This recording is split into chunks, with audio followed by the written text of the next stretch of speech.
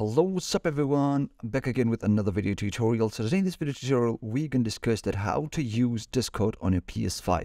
So basically, if you're running PS5, as you know that there is no native support of Discord on PS5. So how to do that? The first thing that you need to do is go to your PS5 base, basically the home. And after that, what you got to do is go to the chat option. And from there, select one of your friends, or you can message yourself if you don't have any. Simply open up, click on their profile, and after they go to messages.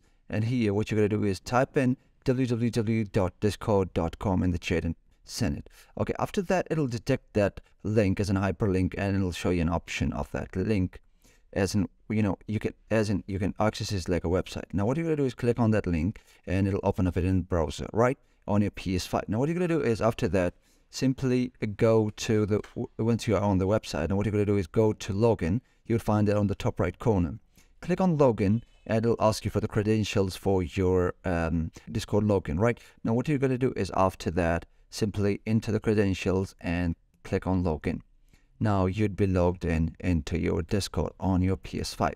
Now, once you're logged in on your Discord, then what you're going to do is you can just simply go around, text your friends, and just remember that it won't work the PS5 way of sending a message. You will have to type in, and then after that, press the enter key on the screen that you'll find on the screen keyboard, right? So that way you can send messages to your friend. You can even resize the window and keep sending messages to your friend.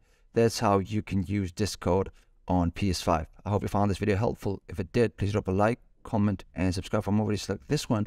I'll see you in the next one. Peace.